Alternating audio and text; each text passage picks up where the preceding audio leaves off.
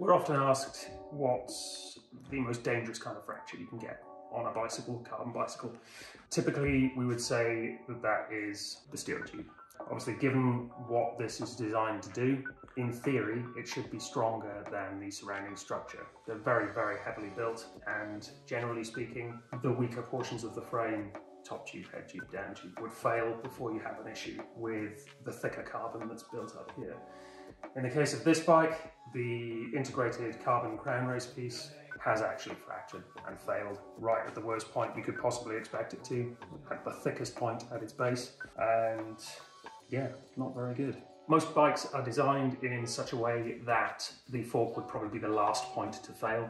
Typically, the designers would introduce some kind of, not pre-existing failure, but they would introduce a way in such that the down tube or the top tube or even the head tube would be designed to give way before the fork does.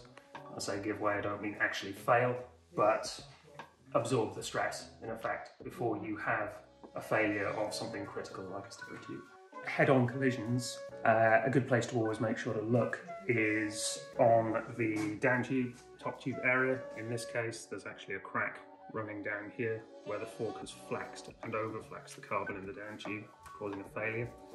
You can't simply assume that this is all that will be there. Obviously, in this case, the fork has actually failed as well on this particular occasion, but telltale signs normally appear around the front end of the bike when we're talking head-on impacts.